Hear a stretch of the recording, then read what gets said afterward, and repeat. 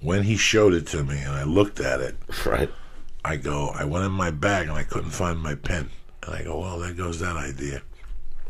And I swear to God, I opened up the door and there's the pen. And I look and I got 2 glasses. I could take that joint out of that fucking jar and we could have smoked it in that jar. Or we could have fucking done it in this. And that was amazing. It got me high. Listen. That was like an edible. Hash is completely different than what people think. Well, the problem with hash is there's not a lot of the good stuff around, like I said in the beginning of the podcast. So people get caught smoking this fucking shit they give out in these stores in L.A. They don't even know what they're selling. Trust me, I would smoke it and get sick for a few days. When you're coughing shit up after a pipe load or something an hour later, that's not healthy. So I shut it all down. I said, that's it. I'm not smoking nothing else. I don't want nothing. I don't want no shatter. I don't want nothing. I just want fucking weed. I don't want that shit in my pipe. I don't want nothing. Excuse me. Do you not like shatter? Because it was just that big article. I don't know what the fuck it is. So what? Enough. I'm not doing those vapor pens no more. I'm not doing none of that shit. I decided, I was like, that shit's got to be fucking killing you at some fucking level. We don't know what it's going to do to you. Right, yeah, you don't. Listen, all I know is one fucking thing, okay? You know what I know? I know you take 2 fucking zigzags, you cut one, you lick the other one, you stick it to the other one, you take some fucking reefer, you cut it with a scissor, you roll it up and you put a fucking lighter or whatever and you smoke it. Guess what? They've been doing that since fucking 2,000 years. Anything other than that, I don't know what the fuck you're talking about.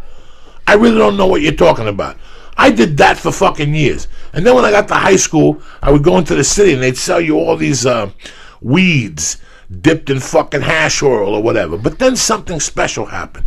Something really fucking cool happened. Some kid introduced me to fucking hash. And I would smoke fucking hash with him. But he would tell me the mistake people do, and I do it on the show like an asshole because I'm trying to get high with you guys.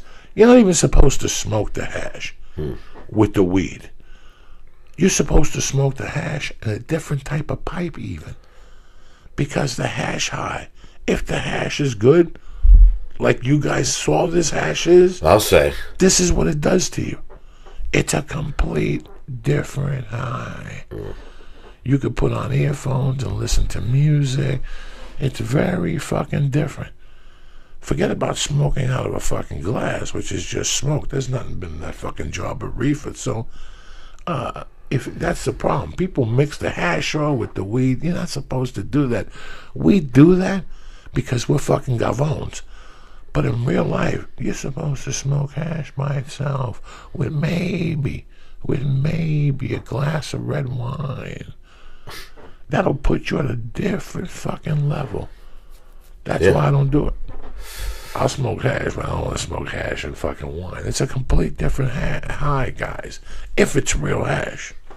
well, fucking A, man, that was really good. Oh, no, I'm happy. I'm happy you stopped by. I was like an edible, dude. I was. Yeah, no. I felt the same fucking way. I saw what it did to Lee. Lee started sweating profusely.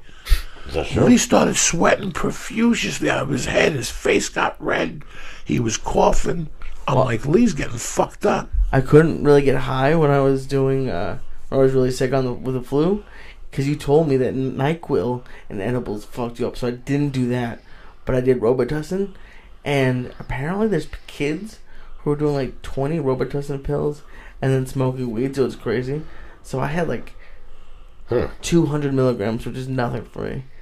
And I had Robitussin, and I got fucked up. So, it was... Interesting. Let me ask you something. Are you okay?